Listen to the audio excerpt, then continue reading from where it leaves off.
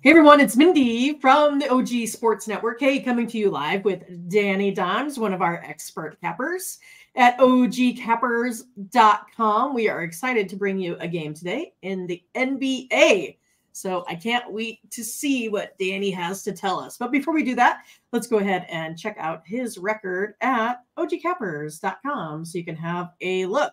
You can see over the last month, Danny has been leading us in college basketball. I know he has quite a few plays here again today, as well as in the NBA and NHL. You can also see just over like the last month, the last week, he's been 23-12. So super hot. So you may want to go ahead and take a look at what he has to offer for pick packages. His specialty right now, it's on sale, the early bird special. It will go ahead and get you all of March Madness for $199. You need to go ahead and grab that right away.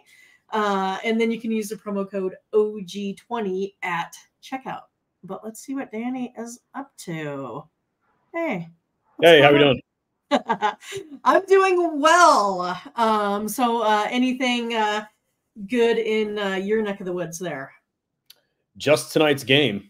I hope. Just tonight's game, huh? All you're looking forward to all day is going to be this matchup between the Celtics and the Nuggets. I think it is a pretty highly anticipated game here today. I still have in my head what the lines were last night. So let me go ahead and check and see where we are. I wonder where it's at. It's about the same, right? I mean, Celtics, between one and -1.5. Over under looks like it's 220.5.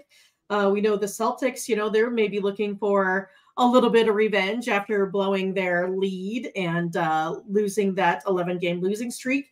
And it's the same thing, right? The Nuggets, they blew a huge lead versus the Suns, only to lose in overtime after all that effort. So I think it's going to be a good one here. So who do you think shows up today? I got the Nuggets. Nuggets at home. They've got, in the last year, they've won 71% of their games. There's no reason to think they're not going to win more times than not anyways. Both teams are rested. Suppose they're the champs for the reason, right? Exactly. And they're both rested. They both have 2 days of rest. Like you said, Nuggets, lost a tough one the other night. And they won 6 straight previous. So I feel like they kind of get back on track tonight at home.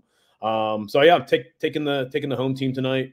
Also, too, there's some articles being written. They're asking, about playing for that #1 seed in the West, and it just seems like even Jokic was like, we don't want to have to face a dangerous team that's inferior, as in the Lakers or the Warriors. So get a #1 seed is going to be pretty important. I think they can make a statement tonight because everybody, a lot of sharps are on Boston, but they've yet to prove the fact over the last decade that they can close out a playoff run.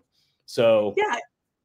Right. I think it's interesting, too, whenever you have to go to, Colorado, you do have to play with that altitude. I still think that that's, something that I don't know if we just don't take into consideration enough. But do you think it is going to be enough if we're taking a look at the #3 team in points scored in the NBA? Is that enough to, offset that, in your opinion? I mean, I just think it's a better team with the Nuggets. I feel like, talent-wise, they're very even. You probably can argue that Celtics probably have a better, player for player overall.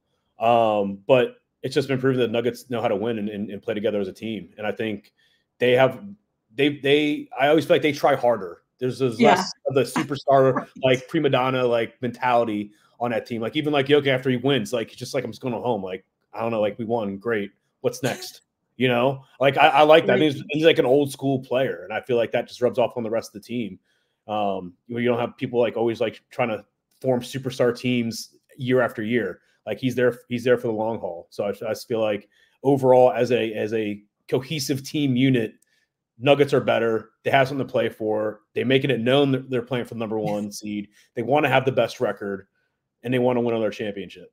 And until the Celtics can knock somebody off in the playoffs, then, hey, I'll take my chances on the other side. Right. There is a lot to be said for those folks that have gotten it done before, and a guy that can put up a triple-double at will, pretty much, right? Exactly. Cool, Danny. So what else you got going on? I know I kind of looked briefly at your slate, but what are you looking we took some soccer. Took some soccer today. Got some Europa League. I think we lost the first game. Took the under in one of them. No big deal. Whatever. It's just a little soccer play. And then since the game's already live, we took Prague +1, and also took the draw. So we're hoping to double dip in there. So I split the bets up. So there we go. Hopefully, yeah, it's a +300 possibility on this one. So I'm hoping we can cash that in and get 4 units on it. Nice. We shall see. We shall see.